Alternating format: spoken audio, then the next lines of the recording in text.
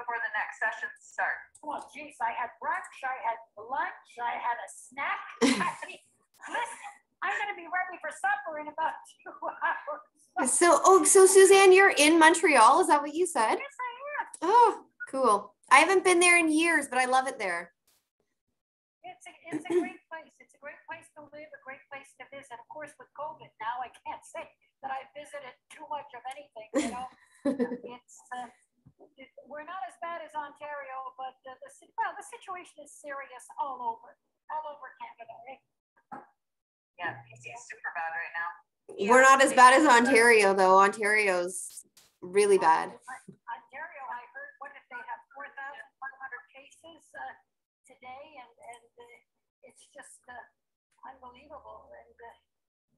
And my friend said in her hospital, there's 16 people in ICU, and they've never had that number. And it's like, I'm from Guelph, Ontario originally, Suzanne. So anyway, that's where my friend is. I know that place. That's the big veterinary school there. Yes, it is. Yeah. And it's also the place where they have the Jesuits have a house called Loyola House. Yes, I used to go there for religious retreats for high school. I go for a retreat myself. I've been silent retreat for 10 days. It would be a terrific idea, you know?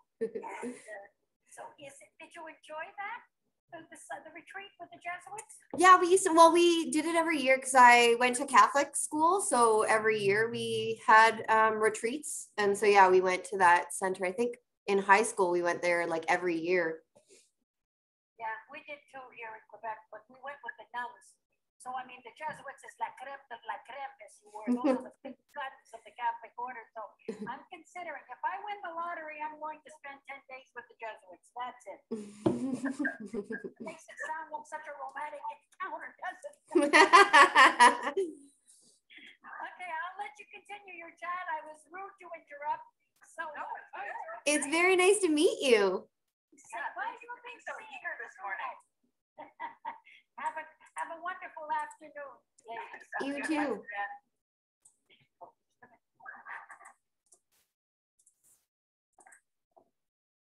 There's someone named Brian hanging out in the classroom by himself. Oh, Byron. Oh, he just left. There he is. Oh, there he is. So, Danica, how many people are at the conference in total? Welcome to the bar. Hi, Brian. How are you? I'm good. Yeah. You're not going to pour yourself a drink before you sit down? Oh, do I have to go over there? I got to go there. No way. You can zoom out and you'll be able to reach it. Yeah, I think there were 350-ish that signed up, Alyssa. That's pretty good. Yeah. But I think there are quite a few that haven't come yet. I think just like the October one, I think they paid for it or they got credits for it, and then they'll just watch the recordings at their leisure. Nice. Yeah, I guess if people are teaching during the day on a Thursday, Friday.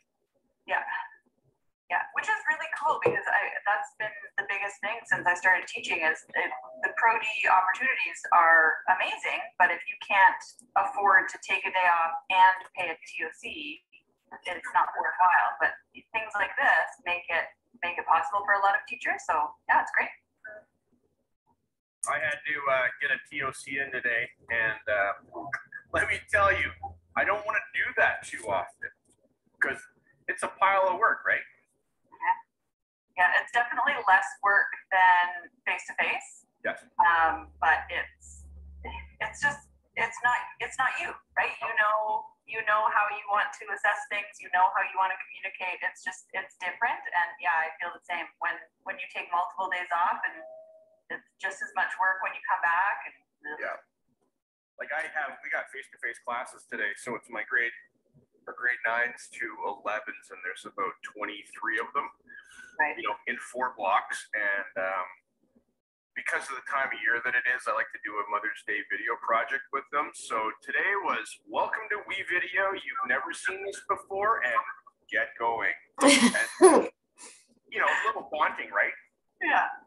And so I was at work. I spent probably 3 hours writing up my plan, but thinking about all the details because I didn't know who was going to be in, right? Right. So, The joys of teaching, eh? well, yeah.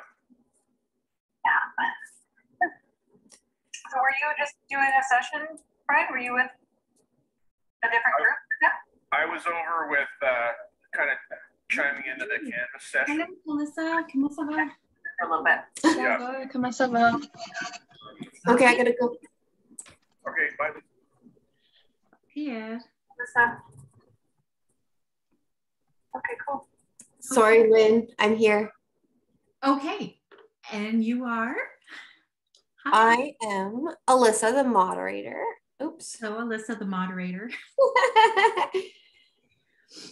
And Talissa. All right. It's Talissa, right? That's correct, yeah. Okay. Okay, so let's see if I can't set this up here and see how. Oh, I gotta make you co-host, so just give me 2 seconds. Beautiful. Hélène, est-ce que tu te sentais à l'aise de faire le Slido ou... Oui, je pense que ça va bien. Juste parce que j'ai découvert le partage d'écran. L'animateur a désactivé. Okay, hold on. You are the co-host now. Okay, so partager l'écran. Yeah, parce qu'avec Zoom, on peut choisir le desktop qu'on veut. So, j'ai même pas besoin de faire glisser des choses. OK, parfait. Je pense que ça va se donner un peu mieux pour moi aussi, juste parce que toutes les fois qu'on avait pratiqué, tu l'avais fait aussi, so, en tant que comme introduire la question. Yep. Ça va bien se donner. OK, so, moi, ce que je vais faire, c'est que je vais ouvrir ma présentation tout de suite. Je vais voir si... Sorry, I don't know, Alyssa, if you're comfortable in French or... I speak a little bit of, like, I'm not fluent like you guys are. I started taking French. I'm from Ontario, and I started taking French in grade 1, took it through to university, but I also have a degree in Spanish. So sometimes my languages get all mixed up. And but I do teach core French grade 12 right now. But I am not like, I would not say I'm like Francophone fluent. Definitely not. Okay. Okay, so are you seeing what I'm presenting? Yes.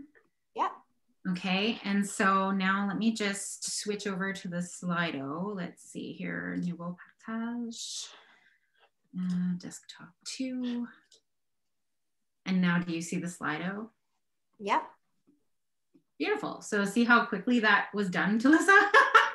I was like super amazed when I found this yesterday. Yeah, I just want to test something. When you go to present the question, does the QR still appear?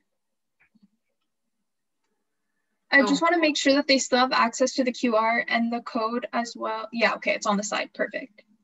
I don't know what those questions are. Hold on a sec here. How do I stop presenting it?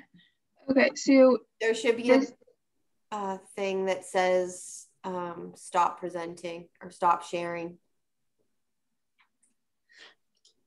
I think it's just another screen, that like another pop-up maybe, or try like the back button where the QR is. Not going to stop sharing for you. Oh, it's right here. Okay. So I actually have to activate the poll, right, Talissa? Yeah, I'm just gonna go into it quickly and see what those other comments were. Okay, so it's just because I didn't activate the right poll. Oh, okay. It is so weird talking to you in English. It is so weird. I don't think you've ever had a like a fluent conversation in English before. No. Okay. Alors, est-ce que tu vois tout correctement? Comme quand je présente, si je fais play puis je présente ça, tu peux voir le premier slide arriver. Yeah, and I'm inside it right now, so I see that you have the first one activated. Okay. So you're good, and there's no other answers there, so we're good. Okay. Now, the only thing that I won't be able to do, ben, Talissa, c'est ça, c'est juste que moi, je ne pourrai pas voir ce qui se passe dans le chat. Okay. I can watch the chat. Okay, cool. So what I'm going to do is probably just tell them that, that we do have about a 30-minute session. It is an interactive session, but that if they have questions that they could put them in the chat right away. Yeah. And, if we don't organically answer them, then, at the end, we'll be able to have a discussion. So perfect. And just to confirm, we have 45 minutes. Yep. Okay, good. Because we had initially prepared for a 20-minute session. So we're like, oh. I love that shirt you have on. Thank you. I don't know if you can, I guess you can see it. It's just like a half sleeve. What are those called? Naked shoulders? I don't know. Yeah. It's really cute. I like the way that it goes around your neck like that too. Like halter style. Bonne chance tout le monde. Merci. Oh. Si tu vois le nom, Talissa, c'est ma mère. Hello. So, moi, j'ai fait beaucoup de partage hier de ce site-ci, puis parfait. Puis, est-ce que Christina est une de... Non? Christina, est-ce que c'est la Christina que je pense que c'est? Je pense que oui. Ça se peut. Soit ça ou c'est peut-être une autre Christina à Laurentienne. Je ne suis pas certaine, j'ai envoyé l'invitation. Non, c'est moi, Christina du Cabelfort. Excuse-moi, je t'ai jamais juste... Parfait. Bonjour, hi. OK. Alors, je ne suis pas certaine si je devrais commencer avec le... Est-ce que vous voyez comme mon écran ainsi que moi quand je parle? Et so, on peut voir ton canevas ainsi que ton visage. Comme en haut. Mon visage. OK, parfait. Ça, c'est parce que notre micro est activé, right? So, si je ferme mon micro, ça va être ton visage qui va apparaître? Je ne suis pas certaine. Parce que présentement, j'ai mon écran comme je peux me voir, puis je peux te voir aussi, mais il y a aussi la petite flèche. Donc, ça se peut que ça va être différent sur leur écran aussi. Je reconnais que moi, je fais un split screen, sur mon écran est un peu modifié aussi. Ça dépend de l'affichage qu'on va choisir de mettre, mais on va toujours voir la personne qui parle, peu importe le type d'affichage qu'on met. C'est super. C'est drôle, hein, de ne pas être capable de voir de l'autre côté qu'est-ce que les gens voient. Tu peux tester tout ce que tu veux, mais... Ouais.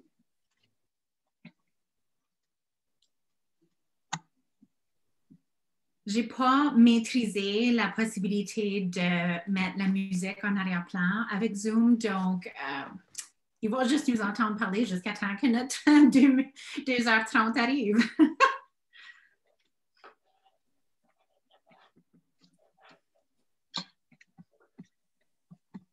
Je suis allée, Lynn, dans le Como Space, là. Je suis allée voir ça. C'est cool.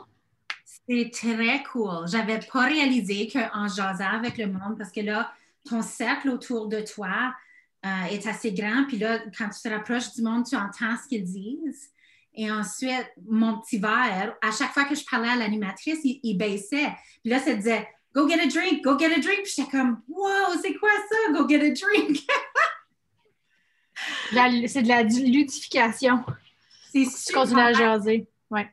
Oui, je pourrais voir ça avec avec des rencontres sociales, avec nos collègues. Mm-hmm. Ouais, ben je vais fermer mon micro puis. Pas nécessaire. C'est ouvert, on peut continuer les conversations. Ça va bien aller, ça va bien aller. Oui, là, je vois qu'il y a 13 participants. Je vais juste. Moi, je ne peux pas voir qui participe d'après.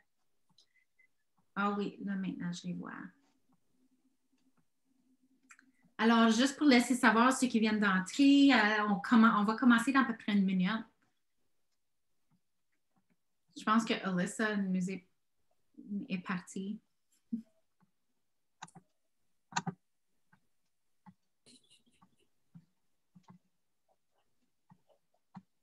All right, if you guys are ready.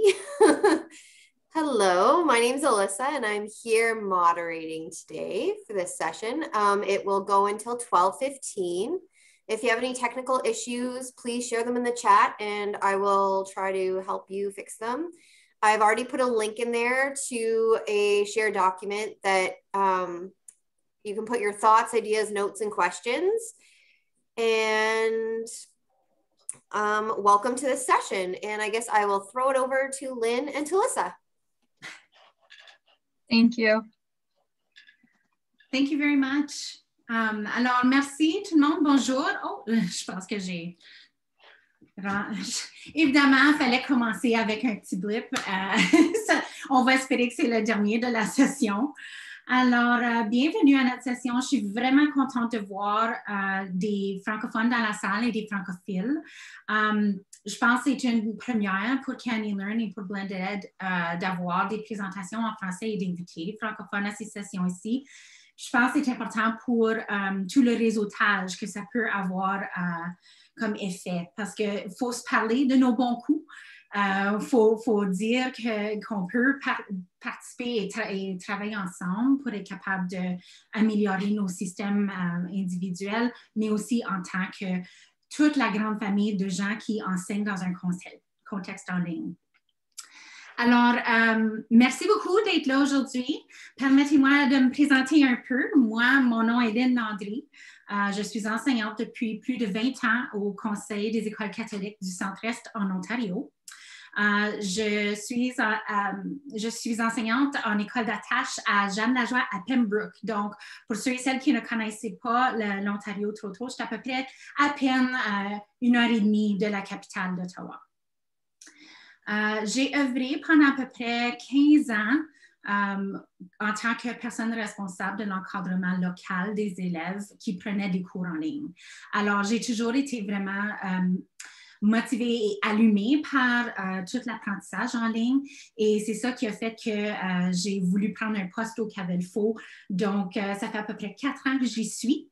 Et je suis coordonnatrice des partenariats avec les institutions postsecondaires au Cavelfo. Ce que ça veut dire, c'est un long titre pour vous dire que c'est moi qui jase avec les collèges, les universités, créer des projets qui sont innovants et motivants et différents pour bénéficier de nos élèves, non seulement chez nous dans un contexte en ligne, mais aussi dans leur transition vers le postsecondaire. Mon plus gros dossier, par exemple, c'est les stages de formation. Ça fait 5 ans que nous accueillons des stagiaires en formation en enseignement au Cavelfo pour comprendre c'est quoi l'enseignement en ligne. Et cette année, j'ai un nouveau projet pilote. C'est celui-ci dont on va vous parler aujourd'hui. Alors, je vous présente ma co-animatrice, Talissa Book, qui a débuté au Cavelfo en tant que stagiaire en travail social en janvier 2021. Donc, ça fait pas longtemps depuis qu'elle a commencé chez nous. Mais à partir de la semaine prochaine, sera l'embauche du Cavelfo. Alors, on est très, très fiers d'être capable de l'accueillir chez nous. Alors, Talissa, si tu veux nous donner quelques infos à ton sujet. OK, merci pour l'introduction. Alors, comme mentionné, je me nomme Talissa Bourque. Je suis stagiaire au Cavelfo. À peine débutant en janvier de cette année. Comme mentionné, je suis étudiante de 2e année dans le programme de technique de travail social parmi le Collège Boréal. Je me situe sur le campus de Sudbury. Alors, je viens de l'Ontario aussi. Mais autre que ça, je pense Lynn a fait la tournée de table à mon sujet. Alors, sans plus tarder, on va rentrer dans la matière. Alors, j'aimerais commencer avec l'origine de notre initiative. Alors, elle se dérive des questions suivantes. Quels signes de détresse sont observables à l'écran et comment savons-nous que les élèves ont besoin de l'aide ou de l'appui? Alors, ce qui m'apporte à ma question pour vous, je vous invite de la répondre grâce au Slido que nous avons créé. Alors, c'est un nouveau moyen de recueillir vos réponses. Alors, sous peu, Lynn va faire un partage de son écran et on vous invite de répondre grâce à cette plateforme ici. Alors, vous voyez un code QR. Alors, si vous préférez répondre à part de votre téléphone, vous pourriez faire ça. Il faut simplement prendre comme une photo, disons, du code ou soit se joindre à slido.com. Puis le code est 000, puis vous aurez accès à la question. Alors, on va vous donner quelques minutes à répondre puis vous joindre. Puis si jamais vous avez des questions ou des petits pépins à vous joindre, laissez-nous savoir. Je devrais avoir accès au chat. Alors, simplement, soit activer vos micros ou poser la question, puis on fera de nos mieux afin de résoudre le problème.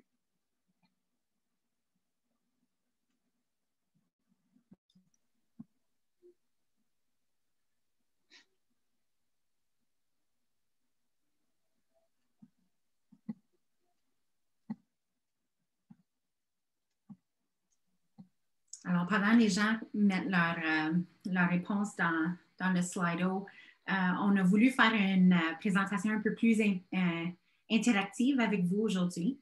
Alors, question de s'inspirer l'un l'autre de nos pratiques et de nos bons coups, parce que là, on n'a pas toutes les réponses. Là. On va vous présenter un projet que nous, on a mis en place, mais on se questionne encore, puis on a commencé avec cette question ici. Alors, et je vois que les réponses commencent à rentrer. Oui, je crois pour moi, c'est quelque chose qui est observable, c'est le grand manque de branchement, puis le manque de communication entre les intervenantes scolaires ainsi que les élèves. L'absentéisme, oui, c'est quelque chose qu'on voit très souvent aussi.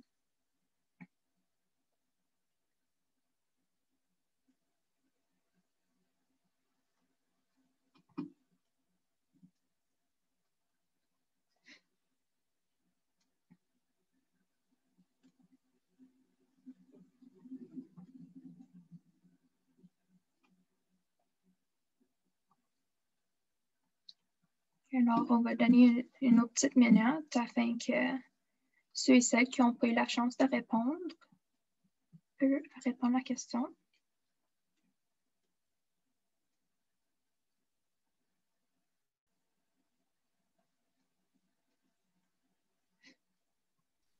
Peut-être si je peux pousser un peu votre réflexion aussi, pensez aux travaux. Qu'est-ce que ça a l'air dans un travail qui est remis?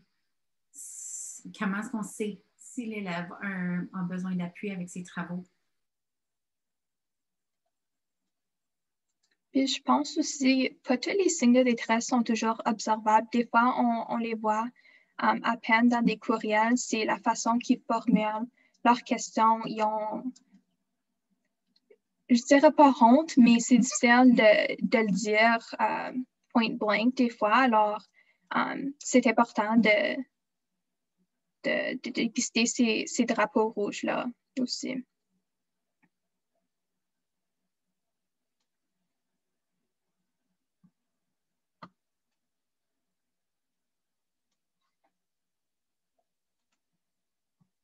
C'est parfait. Je vous remercie de vos partages.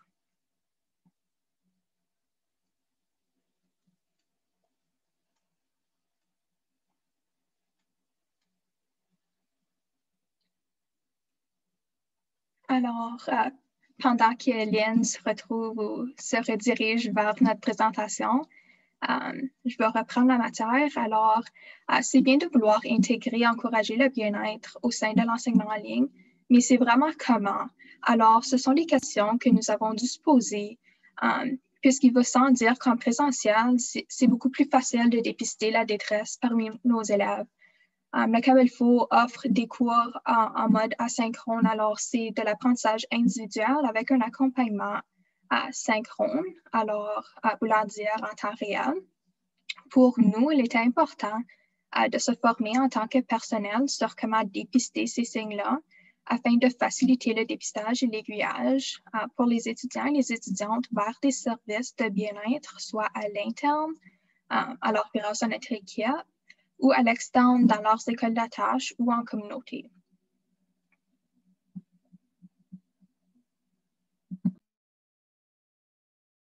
Tu es en sourdine. Évidemment, merci. Alors, on s'habitue tous à être en ligne comme ça pendant toute cette pandémie-là. C'est juste drôle que c'est nous qui enseignons à nos élèves à les utiliser, puis c'est nous qui, des fois, avons les mêmes problèmes. Alors, juste pour vous donner une petite mise en contexte de qui nous sommes et pourquoi on s'est posé cette question-là, de pourquoi est-ce que les élèves ont besoin d'appui et comment est-ce qu'on va les appuyer. Ça fait à peu près 10 ans que le CAVELFO existe et a le mandat d'offrir des cours en ligne aux élèves du secondaire des 4 coins de la province. Pendant toutes ces années-là, les élèves étaient inscrits chez nous et suivaient des cours en ligne de leur école d'attache. Donc, je vous ai parlé tantôt que moi, je suis agent nageoire à Pembroke. Ils sont éparpillés un petit peu partout dans la province et suivent leurs cours dans leur école. Alors, ils bénéficiaient d'un encadrement local par des personnes désignées dans leur école à une période spécifique à leur horaire. Les élèves ayant des besoins particuliers avaient donc aussi accès à des éducateurs spécialisés, des travailleurs sociaux, tout autre intervenant embauchés par les conseils pour offrir de l'appui dans leurs cours en présentiel. N'étant pas une école comme telle, nous, on dépend beaucoup du partenariat avec les écoles d'attache pour assurer un encadrement serré, un contact régulier avec les étudiants. Mais en temps de pandémie, comme plusieurs d'entre vous, je suis certaine, notre mandat a pris un tournant particulier cette année. Alors, afin de répondre aux besoins des familles, des écoles, des 12 conseils, l'équipe du CAVELFO s'est vue à accueillir davantage d'élèves de la 9e à la 12e année. Puis juste pour vous donner une petite idée, là, nous avons vécu une croissance de 275%. Alors, c'est exponentiel pour nous. Par conséquent, l'équipe qu'on avait, qui était de 25 enseignants qualifiés, est passée à 75 enseignants pour accueillir plus de 5500 élèves en septembre, au premier semestre. Donc, le CAVELFO était en pleine croissance en septembre et affrontait plusieurs défis. L'offre de 100 cours crédités à une clientèle qui suit des cours dans 2 à 4 formats différents de livraison. Puis par les formats de livraison, je veux dire, en pandémie, les conseils ont dû mettre certaines conditions en place pour assurer la réussite des élèves. Donc, ce qu'on voyait avant la pandémie, c'est que l'élève prenait 4 cours dans son semestre au secondaire. Donc, c'est une période de 4 mois. Maintenant, nous voyons des quadrimestres. Donc, pour une période de 9 semaines, ils peuvent suivre 2 cours et ensuite changent de cours pour la deuxième partie du semestre. Donc, dans la même période que nous, on avait avant.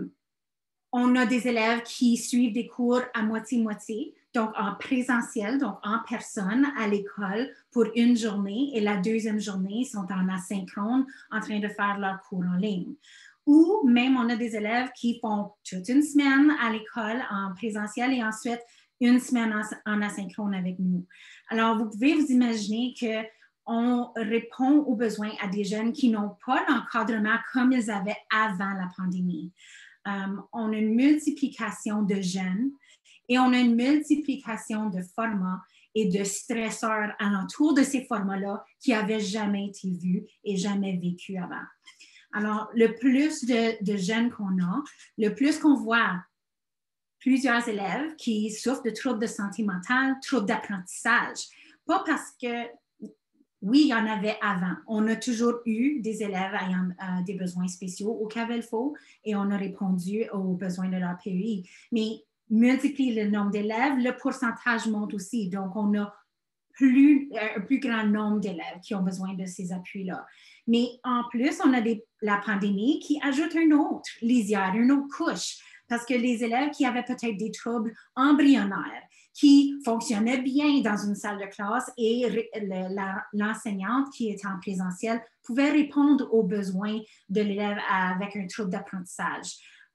Et cet élève-là, même si c'était embryonnaire, se trouvait à avoir juste assez d'encadrement de son enseignant, mais en ligne, à la maison, n'a pas cet encadrement-là. Et on le voit aussi avec les élèves qui vivent les stresseurs qui sont reliés au confinement, qui, eux, peut-être n'avaient pas un trouble d'anxiété ou un trouble de motivation ou des troubles concomitants, puis ceux-là, tout d'un coup, ont fait éclosion. Alors, avec la plupart des gens à la maison, non seulement est-ce que les élèves le vivent, mais les intervenants sont à distance et essaient de leur mieux de répondre à ces besoins-là. Et Et ça, dépendant de est-ce qu'on est à l'école cette semaine ou est-ce qu'on est à la maison cette semaine, parce qu'il a fallu faire le pivot quand même assez souvent pendant cette pandémie-ci.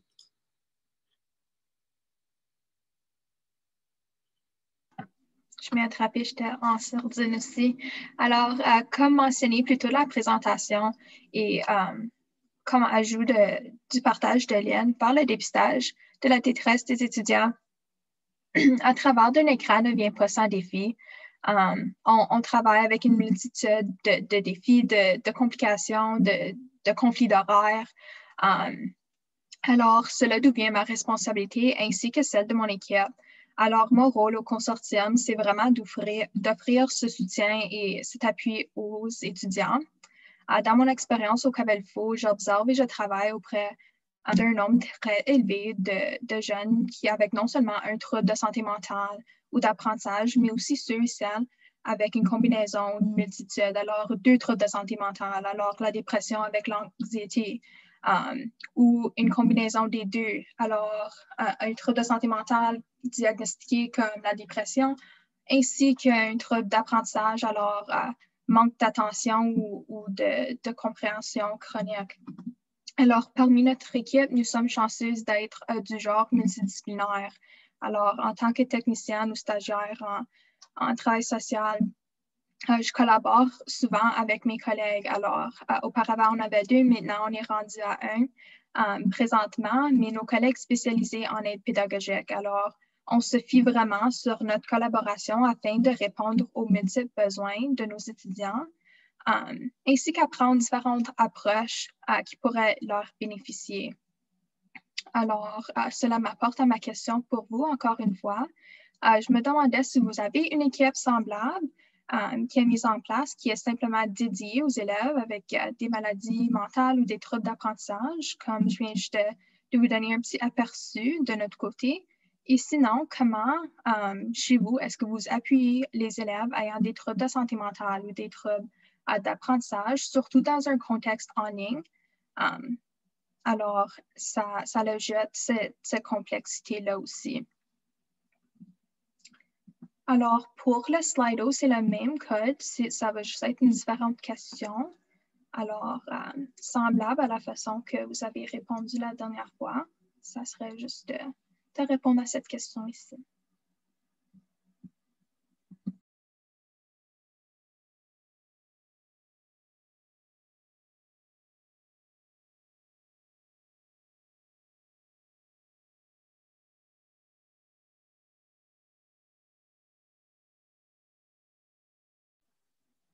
Parfait, je vois la référence aux professionnels, mais aussi quelque chose qu'on voit de plus en plus avec la pandémie puis les changements. Je reconnais que selon le confinement où que vous vous situez géographiquement à travers le Canada, pour ceux et celles qui ne sont pas en présentiel ou pas en école d'attache, c'est difficile d'avoir l'accessibilité au travail social puis des membres formés en apprentissage pour les enfants en difficulté.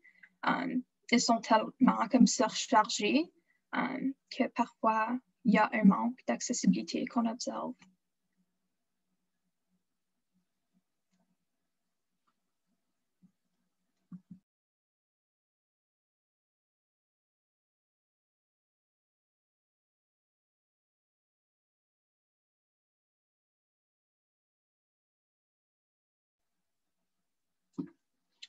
Puis en tant que rencontre personnalisée, j'aimerais faire un petit pouce sur ça. Je pense que c'est essentiel, surtout lors du contexte virtuel. Puis c'est comment incorporer cet aspect humaniste dans nos cours. Donc, je pense en prenant l'élève comme individu, puis non élève qui suit des cours en ligne. Ça l'aide surtout ceux qui sont avec des troubles, soit de santé mentale ou d'apprentissage. Alors, je vous remercie de vos partages. Alors, juste comme ça, là, on n'a pas une diapo pour cette question-ci, mais je me pose la question, quel est le plus gros défi auquel vous avez fait face pendant la pandémie concernant l'engagement des élèves dans leurs cours en ligne? Vous pourriez écrire votre réponse dans le chat, puis Chalissa va regarder les réponses qui rentrent.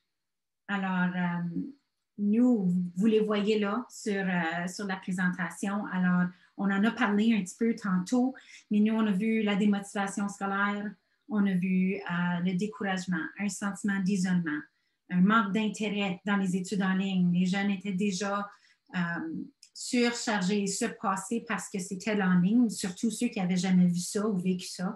Alors là, ils étaient comme, je ne sais pas si c'est ça que je veux faire. Puis il n'y avait pas nécessairement le choix. Alors, sachant que l'appui d'un élève inscrit au CAVELFO a évolué beaucoup cette année en raison de la pandémie, l'apport de l'encadrement local via l'école, on a vu que ça a atteint certaines limites parce que qu'est-ce qu'on fait? On est à la maison, l'élève est à la maison, on est tous au bout d'un fil, soit un écran ou soit un téléphone. On n'est pas en présentiel maintenant. Alors, qu'est-ce qu'on fait pour être capable d'appuyer cet élève-là? Alors, pour les élèves ayant des besoins particuliers qui suivent des cours en ligne à temps plein à la maison, le modèle d'appui a été repensé grâce à l'apport des stagiaires. Alors, je vous ai dit tantôt, ça fait 5 ans on est un terrain de formation pour les futurs enseignants, mais pour la première fois, nous, qu'est-ce qu'on a essayé de mettre en place en septembre? C'était l'accueil d'une stagiaire éducatrice en fin de formation au Collège Boréal. Alors, cette stagiaire en technique d'éducation spécialisée, elle a ramassé ce fil-là, que ce soit un téléphone, que ce soit l'écran, et elle a appuyé la réussite d'une 15aine d'élèves.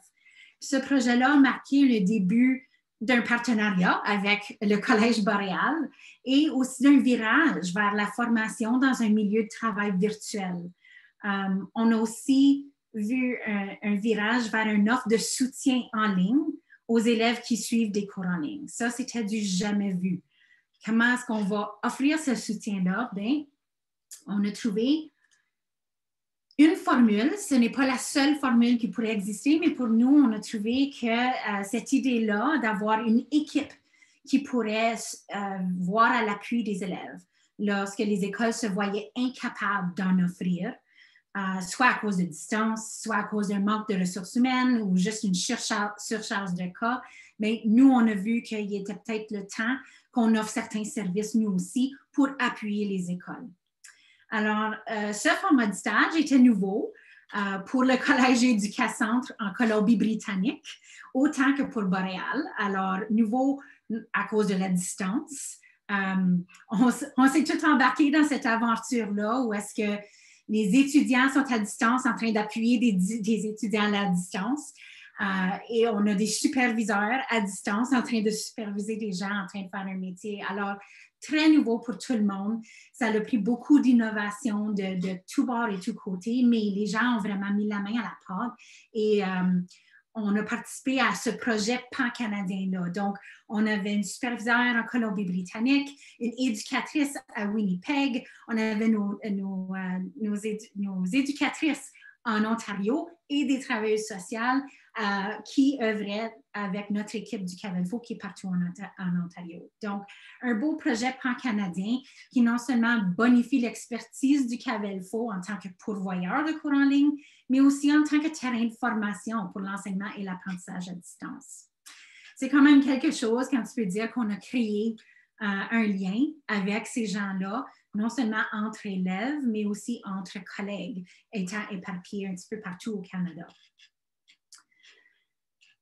Suite à notre expérience, là maintenant que vous comprenez un peu qu'est-ce que nous avons fait, donc on avait une éducatrice spécialisée, une éducatrice en appui pédagogique spécialisée, 3 techniciennes en travail social, on a fait une équipe qui, elle, appuyait l'équipe de réussite pour leur permettre, eux aussi, de compléter leur stage. Mais je vous invite à penser quels sont les partenariats que vous avez en place présentement sur lesquels vous pouvez capitaliser afin de vous aider à mieux accompagner vos élèves. Alors, vous pourriez mettre vos réponses dans le chat. On peut toujours s'inspirer de ce que vous avez en place, puis on aimerait savoir ce que les autres font pour être capables de créer leurs propres équipes. Parfait, merci. Alors, si vous me permettrez, j'aimerais juste discuter un peu des effets de la pandémie. Alors, il ne vient pas sans surprise qu'il y a eu un grand impact sur non seulement notre santé mentale comme professionnelle, éducatrice, travail social ou membre du personnel selon un établissement d'apprentissage, mais aussi sur le bien-être et la réussite de nos élèves. Alors, nous avons pris plusieurs choses pour acquis auparavant, comme l'accessibilité aux ressources communautaires et les effets positifs de simplement la socialisation. Alors, des activités parascolaires, des clubs, des sports, simplement le fait que nos élèves avaient accès à discuter avec des amis en classe. Mais malheureusement, nous nous retrouvons parmi un temps sans précédent. Alors, nous sommes jamais vraiment préparés pour comment répondre à tous ces nouveaux défis que nous faisons face présentement, ainsi que la surcharge d'élèves qui tombent en crise. Je sais personnellement, lors de mon stage, j'ai reçu multiples témoignages de la part des parents qui disent qu'ils ne reconnaissaient même pas leur fille ou leur fils. Ils disaient qu'ils étaient sociables, qu'ils aimaient aller à l'école, qu'ils aimaient apprendre, qu'ils réussissaient ses cours. C'est malheureux d'entendre, mais je crois que maintenant, c'est le temps opportun de prendre ces partages puis vraiment réfléchir puis faire les changements qui sont nécessaires afin de s'assurer que nos étudiants sachent que leur bien-être nous tient à cœur. Le bien-être est aussi en corrélation directe avec la réussite, alors c'est important de prendre les mesures nécessaires pour encourager le bien-être puis la réussite scolaire ainsi que personnelle. Alors ça m'apporte à ma question. Je suis maintenant curieuse de voir ce que vous faites afin d'assurer le bien-être de vos élèves. Alors, c'est un autre slide, mais celui-ci, c'est un peu plus facile. C'est une question à choix multiple. Alors, on vous invite de répondre. Lorsque vous complétez la question, j'aimerais juste faire la distinction entre la question que je viens de vous poser un peu plus tôt dans la présentation comparativement à celui-ci. Alors, auparavant, j'avais demandé des moyens que vous assurez puis vous appuyez vos étudiants avec des troubles de santé mentale. Alors, j'aimerais juste faire la distinction entre une maladie mentale ainsi que le bien-être. Je sais personnellement, avant que je m'y ai rendue dans mes études, les deux termes se mélangeaient, c'était la même chose pour moi. Santé mentale, bien-être, c'est la même chose, mais en réalité, sont deux choses. Tu peux avoir un puis pas avoir l'autre. Donc, lorsque je fais mention du bien-être, je suis en train de faire référence aux étudiants qui n'ont pas nécessairement ce diagnostic formel de dépression ou d'anxiété ou de troubles bipolaires ou des troubles d'humour, mais plutôt les jeunes qui vivent soit un inconfort ou un manque de satisfaction en soi. Alors, ceux qui ont des troubles de manque de motivation, d'estime de soi, de confiance, ou ceux et celles qui éprouvent des difficultés d'identité de soi. Alors, parfait. Je vois des réponses qui sont en train de rentrer.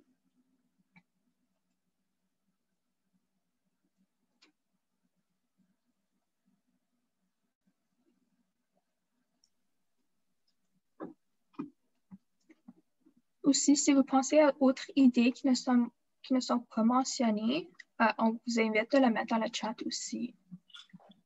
Comme équipe qui est nouvelle, on est toujours en train de trouver différents moyens afin de faire la promotion puis encadrer nos élèves puis nos étudiants.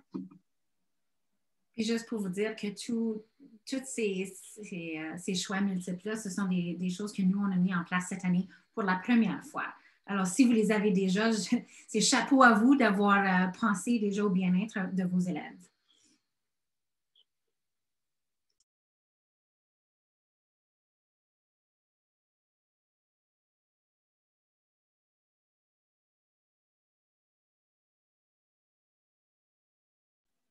Alors, merci pour les données qu'on a pu recueillir grâce à vous. Parmi ces réponses-là, ce que j'ai pu observer brièvement était surtout les réponses qui touchaient les réseaux formels ou des réseaux formaux. Donc, comme mentionné, la pandémie a eu de nombreux effets, ce qui a créé un déséquilibre entre les deux réseaux. Pour faire la distinction entre les deux, je reconnais que ce n'est pas toujours clair, mais un réseau formel est plutôt des professionnels du domaine de la santé ou soit dans le secteur scolaire, dans ce contexte ici, ainsi que des services ou des organisations communautaires qui offrent ce soutien puis cet appui professionnel-là. Tandis que lorsque je parle au sujet des réseaux informels, je fais mention de plutôt des membres de la famille, des voisins, des amis, ceux qui offrent un soutien ou un accompagnement de façon plutôt personnelle. Ce qui est également bon, c'est juste de réfléchir sur ce changement-là puis voir quel effet que ça a porté à nos jeunes. Alors, en conséquence du confinement et de l'isolation, nous observons non seulement une perte dans les réseaux informels, puisqu'il manque accès aux membres de la famille externe. Donc, ça vient pas en surprise que des fois, lorsque tu es dans une maison avec tes frères, tes soeurs, tes parents pendant des mois, puis maintenant, ça date des années, c'est pas nécessairement la première personne que tu aimerais discuter des affaires, des fois. Alors, des cousins, des fois, il manque ce contact-là, ces réseaux-là. Cela étant dit, on voit surtout un surcharge sur les réseaux formels en conséquence. Donc, cela est observable ou en conséquence, c'est pas vraiment une grâce, mais des listes d'attente qui datent des mois, des semaines. Donc, c'est malheureux, mais en conséquence de ce déséquilibre-là, on voit un pourcentage d'élèves très élevé qui souffrent sans obtenir le soutien dont ils ont besoin présentement. Alors, cela est pourquoi on croit que c'est essentiel de fournir nos élèves avec les services internes. Donc, parmi les choix multiples, comme avoir le partage de ressources, une communication ouverte, par des check-ins, par des coucous de bien-être, sont toutes des pratiques qu'on met en place chez nous. Aussi, notre équipe au Cavelfo fait souvent référence à la stratégie ontarienne pour le bien-être en milieu scolaire. Alors, afin de répondre aux besoins divers de nos étudiants, comme énuméré ici, pour répondre aux besoins physiques, on met en place des sessions Zumba. Donc, c'est quelque chose que oui, c'est un peu embarrassant pour nous de faire le premier step à danser en avant d'un écran.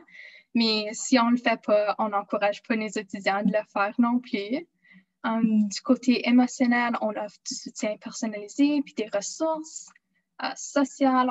On le transmet à travers de nos ateliers puis nos activités ludiques. Alors, je crois que Lynn va parler en profondeur de notre semaine On se relâche. Donc, je ne vais pas parler trop au sujet de ça, mais en lien avec le social, ainsi que cognitif. Alors, les activités de réflexion ou de conscience de soi qu'on encourage nos étudiants et nos étudiantes d'y participer. Aussi, nous répondons à 2 des volets qu'on voit parmi les 4 sur la stratégie pour le bien-être. Des fois, c'est difficile de tout traduire dans un contexte en ligne, donc on fait de notre mieux. Alors, Lynn, si tu as le lien pour le site web, je vais te demander de le mettre dans le chat, mais ça vous donne simplement juste un aperçu visuel de notre site web que nous avons créé pour nos élèves. Puis, cela où on transmet ces 2 volets-là. Alors, c'est ceux de l'équité et l'éducation inclusive, ainsi que celle de la bonne santé mentale. Alors, si jamais on a des ressources à partager avec nos étudiants, ils se font soit transmis à travers de leur Brightspace ou à notre site web. Maintenant, je vais procéder à nos bons coups. Alors, même si notre équipe est nouveau, on a beaucoup d'occasions à célébrer quand même.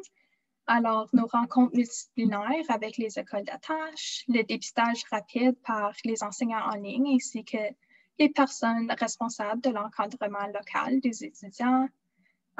On vient juste de mentionner notre site web, des appels téléphoniques aux parents suite au courriel initial. Des fois, on doit trouver des façons un peu différentes puis innovantes afin de rejoindre soit les parents, mais aussi les étudiants. C'est pas toujours facile de leur engager. Des coucous hebdomadaires, l'échange régulier d'informations. Alors, chez nous, cette transparence-là vient nous appuyer, ainsi que l'accompagnement multidisciplinaire d'éducatrices TS qu'on a déjà mentionné à maintes reprises au long de notre présentation.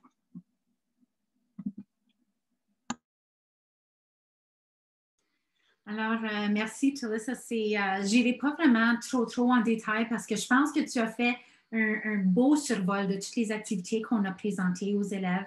Alors, juste un exemple d'être un petit peu créatif lorsqu'on a besoin d'aller les chercher. Quand l'Ontario a remis la semaine de relâche, nous, on savait que c'était pour avoir un gros impact sur nos élèves. Donc, ils ont pris la semaine de relâche de mars, nous remis dans le mois d'avril. Alors, en mars, dans la semaine où est-ce qu'elle aurait eu lieu, cette semaine de relâche-là, nous, on a proposé plusieurs ateliers et activités ludiques. Donc, on a eu du Zumba, on a fait du Kahoot, on a fait de l'art ensemble, mais tout relié à leur bien-être. Alors, non seulement le volet mental, parce qu'on avait une activité d'art que Tulissa a faite avec ses élèves, où est-ce qu'elle a créé une fleur, mais à la fin, avait tous les buts de l'élève pour la fin du semestre. Mais on a fait du Zumba, donc ça fait du bien de bouger. On est à l'écran toute la journée, alors on a besoin de se lever et de bouger, de faire d'autres choses. Alors, vous pouvez voir ici la participation. Nous, on a sondé, on a un côté imputabilité qui a été rajouté au projet, juste pour s'assurer qu'on était sur la bonne voie. Et les jeunes ont dit qu'ils ont très bien apprécié. Puis je dis les jeunes, mais le personnel aussi. Interne et externe a participé et ils ont dit oui, on a aimé ces activités-là, on avait besoin de se voir et de faire d'autres choses que de faire nos études. Alors, puis ça, c'est tout au-delà des ateliers que nous, on a offerts en prévention. On n'en a pas parlé trop tantôt, mais on a donné des ateliers une fois par 2 à 3 semaines pour aider les élèves à prévenir qu'ils aient des stresseurs. Donc, gestion de stress, gestion de temps. Puis, on a eu une bonne réponse quand même. On ne s'attendait pas à 200 participants comme aujourd'hui, mais au moins, ceux qui l'avaient besoin se sont présentés. Alors, avant de conclure cette présentation, j'aimerais juste prendre quelques minutes pour vous partager un peu plus à mon sujet puis mes apprentissages lors de mon stage au consortium. Alors, comme mentionné brièvement au début de la présentation, j'ai eu l'occasion de faire mon stage de 2e année parmi le Cabelfo. Donc, avant mon arrivée, l'équipe du bien-être n'était pas encore créée. Alors, j'ai vraiment eu la chance d'être une des pionnières de l'offre de services d'appui à distance. Et pour dire que mes apprentissages au collège m'auraient préparé pour tout ce que j'ai dû entreprendre sera un faux témoignage, je crois, prenant le contexte de la pandémie pour la 1000e fois aujourd'hui. C'était jamais quelque chose qu'on s'attendait. Alors, rentrer dans ma première année au collège, c'était pas quelque chose qui était enseigné, c'était pas quelque chose qui était prévu. J'étais vraiment encadrée sur comment faire de l'intervention en personne. Alors, c'était jamais quelque chose qui a été discuté. Cela étant dit, je suis tellement reconnaissante de l'opportunité qui m'a été offerte si on est en train de ressortir du bien d'une situation plutôt stressante et nouvelle. Elle m'a permis de sortir de ma zone de confort puis d'innover. C'était jamais quelque chose que j'aurais prévu pour moi-même, mais j'ai vraiment découvert une nouvelle appréciation puis une nouvelle créativité que j'avais jamais vue dans mon futur. Alors, j'ai eu la chance de faire des liens personnels et professionnels et de confiance avec des gens que j'ai même pas rencontrés de ma vie, comme Lynn, par exemple, puis la personnel de la direction qui s'est joint à notre session aujourd'hui. Alors, cela étant dit, je crois que nos liens sont plus forts que rien d'autre à cause que nous avons dû se fier entre nous-mêmes pour vraiment réussir. Puis, en gros, je crois avoir les mêmes intentions puis le même but de toujours avoir nos étudiants à cœur nous a vraiment aidé à créer une équipe incroyable. Je crois quelque chose qui m'a plutôt marqué était les occasions que j'ai eues afin de sensibiliser non seulement le personnel, mais aussi les élèves. En tant qu'étudiant, j'ai vraiment eu le best of both worlds. J'ai pu me mettre dans les souliers des étudiants puis être genre d'avocat pour eux, mais aussi du côté professionnel, voir des affaires d'un point de vue que j'avais jamais eu la chance de faire auparavant. Alors, je peux seulement parler de mes expériences, mais je crois avoir une stagiaire. Si jamais vous pensez à vous créer une équipe semblable chez vous, c'est un atout pour tout le monde. Je crois que mon ouverture d'esprit, puis le sens d'initiative et l'empathie de moi, ainsi que mes membres de mon équipe, a vraiment bien représenté les deux parties impliquées et nous a vraiment aidé à créer un service dynamique.